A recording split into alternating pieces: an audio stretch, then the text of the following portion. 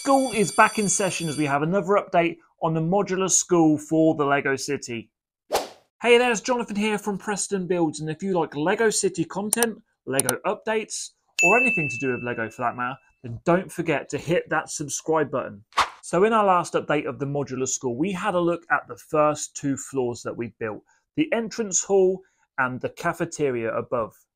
And this was all that I'd done at this point, as I'd run out of parts. They ask you how you are, you just have to say that you're fine when you're not really fine, but you just can't get into it because they would never understand. After getting a load more parts in, we were back in business and ready to get back to the school, which is definitely something I never said when I was a kid. So now, in this update, we have not one, not two,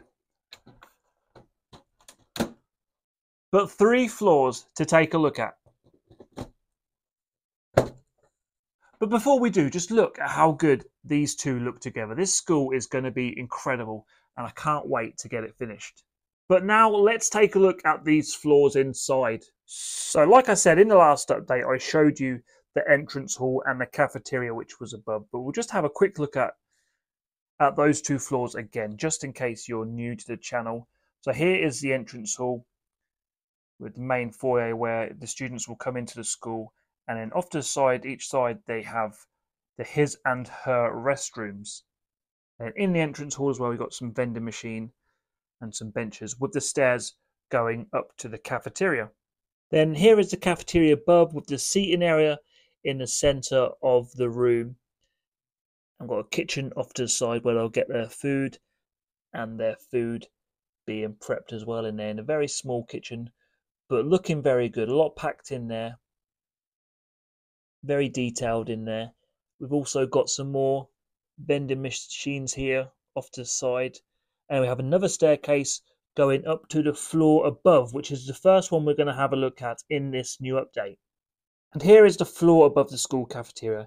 It is the school library. Quiet. Oh, sorry about that. This is a very cool floor with all those bookcases and desks, and we'll have an in-depth look at that. First of all, though, as you can see at the back there, we've got the staircase that comes up from the cafeteria, and that leads into this corridor. And then we've got the door that leads through to the school library. So here is the library.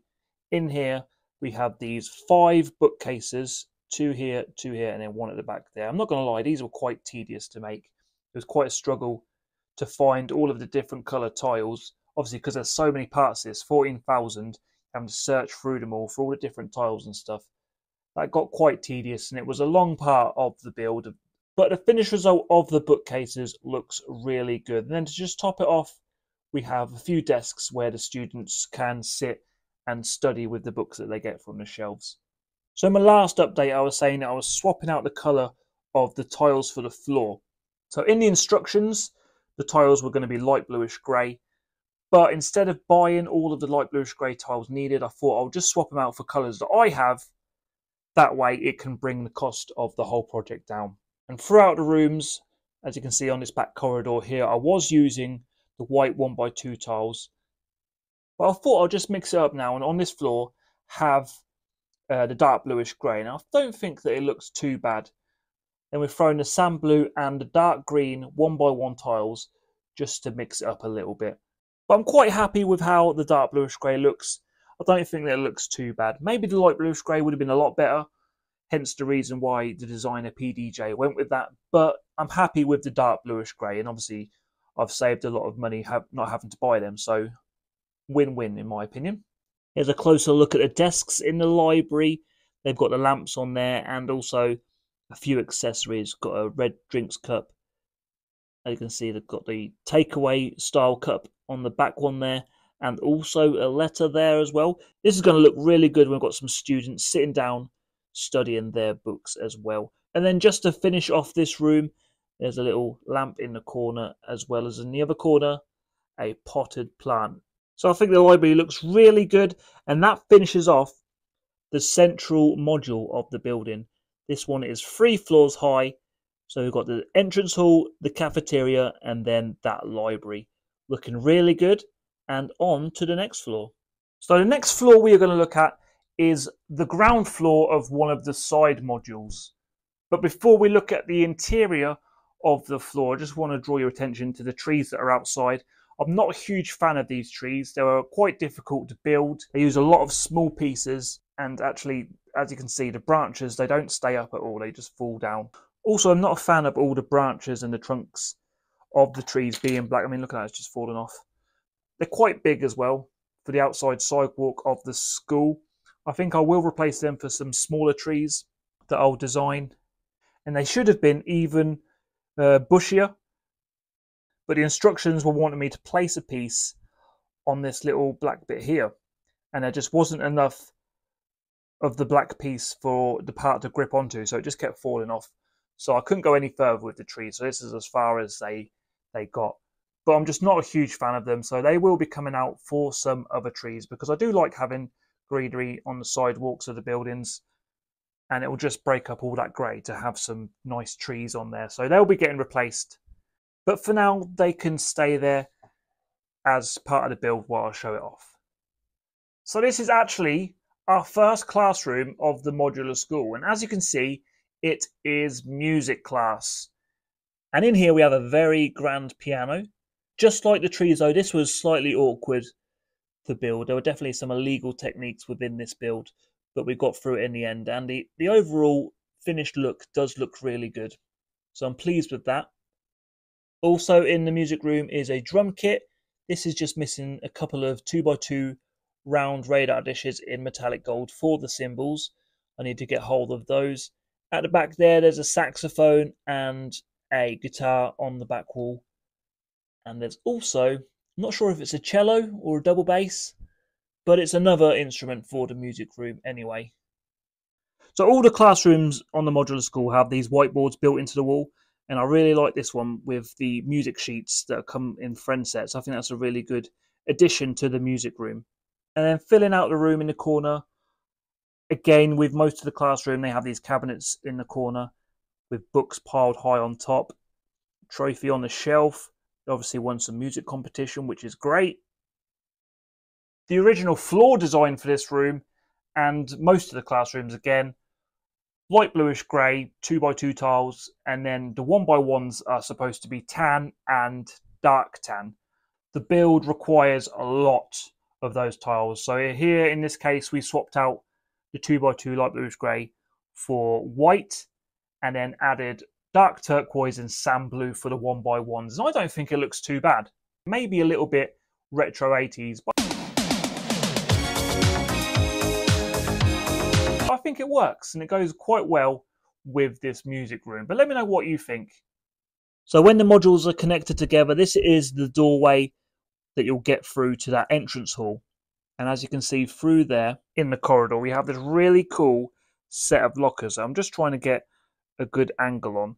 And these are in every corridor on the floors that have classrooms. The last floor I have to show you in this update is the computer room. I like this room a lot. It's very busy. I think that these computer desks are awesome with all their separate monitors, keyboards, mouses. They've even got their phones on their desks, which, you know, I don't think would happen in real life, but this is only Lego, so we'll let it slide. There's a large monitor at the front of the class for the teacher to demonstrate on, and there's also a teacher's desk as well, and they have their own monitor, keyboard and mouse, and also a mobile phone for themselves as well. I mean, they've all got to keep up on the latest Lego news, haven't they? So just like the music room, we've got the cabinets in the corner, a fire extinguisher, the whiteboard that's built into the wall, potted plant.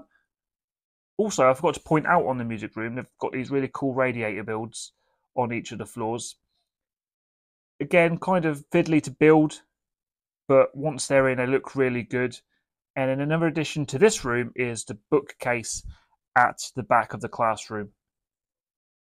I really do love this room. It's a lot better than the music room in my opinion.